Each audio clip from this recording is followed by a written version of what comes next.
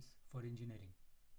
So, after landing in Canada, you would have come to know that you cannot call yourself an engineer, unlike your home country. If you want to do engineering in Canada and would want to work independently and stamp drawings, then you should have a license. Every province in Ontario has a regulatory body.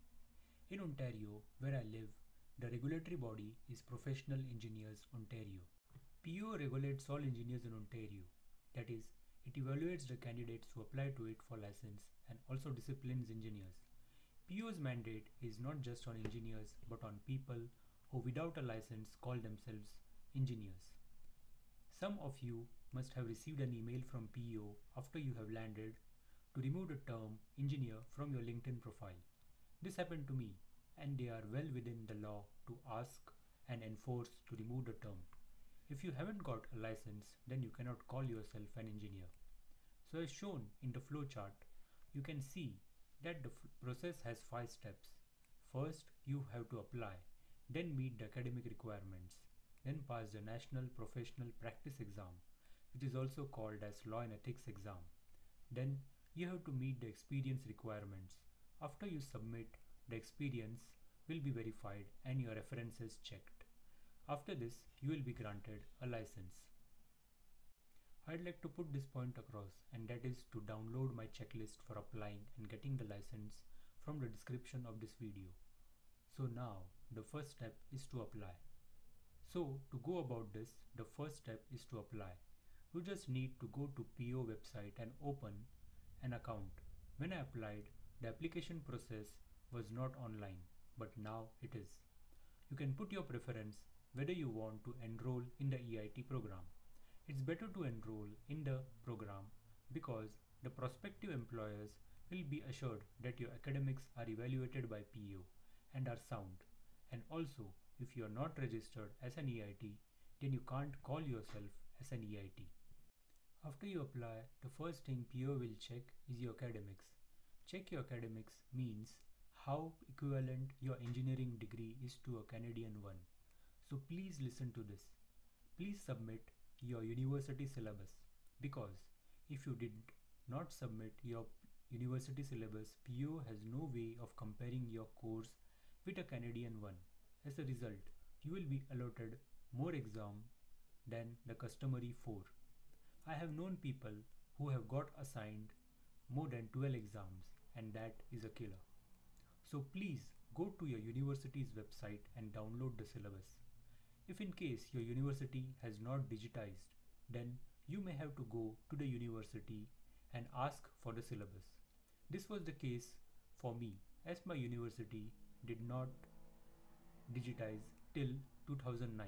My class was 2004, and that is the reason I had to go to my university, dig through the archives of the university and get the syllabus. I was able to find about this requirement because I started my application process before landing in Canada, and a colleague who had experience before me helped me and gave me directions about how to get the syllabus from the university. So after you apply, you should get your file number and EIT designation in about 2 months. After this, you may get another letter telling you that you will have to give technical exams. Depending on your university and country, by default, you may be asked to give 4 exams in total. Out of this, you will have to give 3 hardcore technical exams, and another exam will be related to engineering economics. But for many of us, including me, it will be too much to ask to study again after leaving university after 10 years or more. So the next question is how to escape the technical exams. You can escape the technical exams by giving the engineering experience interview. If you have more than 5 years of experience, then you can write to PO and ask for an engineering experience interview. It is by no way a default mechanism that PO will send you for an engineering experience interview if you have more than 5 years of experience and you submit your resume. You need to ask for the interview. The interview is normally 2 hours long, conducted by 2 people, and they quiz you on basic engineering concepts. The purpose of the interview is to determine whether you have applied basic engineering principles while doing your work in engineering in your home country. The best way to demonstrate to them that you have done engineering and used basic engineering principles is to choose two of the projects where you have applied engineering via formulae and done your design work. You can carry drawings, design calculations, and show it to them. Please don't give a PowerPoint presentation. They don't want to see a PowerPoint presentation. What they want to see is whether you have applied basic engineering principles while designing. And if they are satisfied that you applied basic engineering principles, then they will waive off the technical exams and you will receive an email or a letter saying this, and you can proceed to the next step, that is to pass the NPPE. If you don't clear the interview, then you will have to give the technical exams. It is a different beast, but it can be tamed.